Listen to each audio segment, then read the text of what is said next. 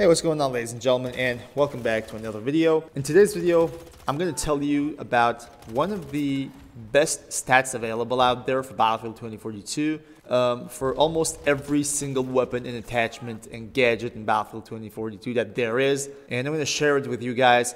It's a weapon stats that most of the creators actually use it, and I just thought it's something that every Battlefield 2042 player should be informed about, and that's what we're going to do in today's video. And once we're finished talking about that, I'm going to talk about how hard is that going to be for studios like DICE and all the studios working on Battlefield 2042 to make a solid stats system when only one person can make something this accurate. So if you enjoy the content, guys, do make sure to leave a like under the video and comment down below. Let me know what you think about the video. Make sure to subscribe to the channel if you're not already, because 80 to 90% of my viewers actually are not subscribed to the channel. You might think you are, but you're actually not. So go ahead and make sure you're subscribed to the channel as well. With all that said, guys, let's get right into the video. So the stat system that we're going to talk about today is called the Soros Stats, or Soros Scribbles, Soros Spreadsheet, whatever you want to call it. It's done by some fellow Battlefield player called Soro. And I have to say, this video is not a promotion video. I do not know who Soro is. I have no idea who he is. He probably doesn't even know I exist. And it's just something that I thought you as Battlefield players really need to know about, because it's really accurate and it really fills the gap of the inaccurate and inappropriate in-game stat system, I would say. All I really wanted to do was kind of let you know about this, be informed about it, and use it to your advantage to kind of know what your attachments are, what attachments should you use and what not. So that's everything that goes behind this video. There's no paid promotion, there's nothing. And all the credit to this spreadsheet really goes to Soro. Also, the link to this spreadsheet is down in the description. You can just go and check it out yourself. So as you can see, there's every single weapon and attachment in 2042, even vault weapons in this spreadsheet. And that's really amazing. You see everything is here. As you can see, the damage is there.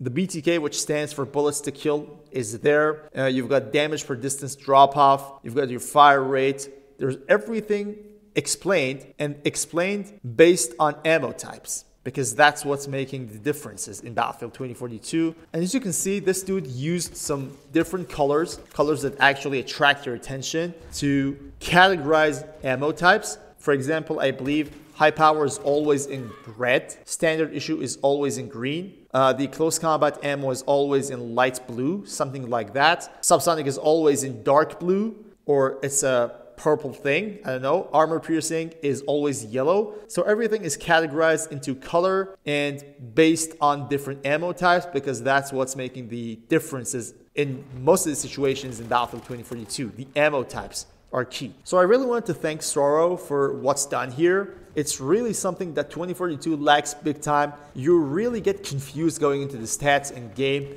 and looking at things like, what's a heavy suppressor? Like, what's the difference between wrapped suppressor and like the 6KU? What's the difference between Type 4 and PB heavy suppressors? There's really nothing in the game saying anything about these attachments, instead of some pros and cons that literally are useless because you don't know exactly what the attachment is doing. And because of that, that is why I really thought every Battlefield 2042 player needs to know about this. And I'm pretty sure you guys have seen the charts and tables here in many content creators' videos, and yes, here's what they use.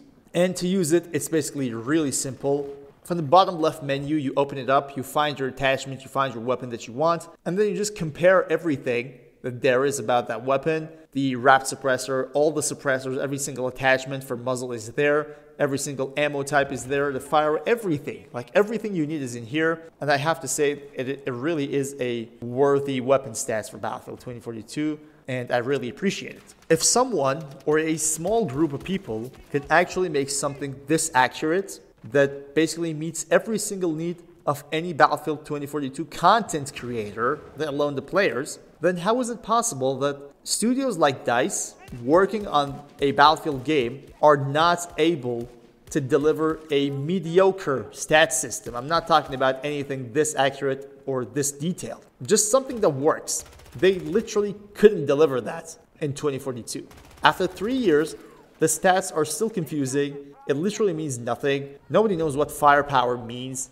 It's definitely not damage. We all know that it's not about damage. It's a combination of so many variants, but we do know for a fact that it's not about damage. Nobody knows what handling means, and the stat system is just a big question mark. One of the most important things for the next Battlefield game, whatever the name is going to be, Battlefield 6, Battlefield 2025, Bad Company 3 even, some people want to hear that. Whatever the name is, we need some reliable and capable stat system just like this one. Even if you can't deliver that in-game, like even if that's so hard for you, which I do not believe it is, you can just make a more detailed and accurate stat system out of the game. For example, like something in a browser, let's say, like this one. Again, if someone like Sorrow can do this, then every single studio behind a AAA title like Battlefield can actually do this, and they can do this very much better. Like, there are so many people working there.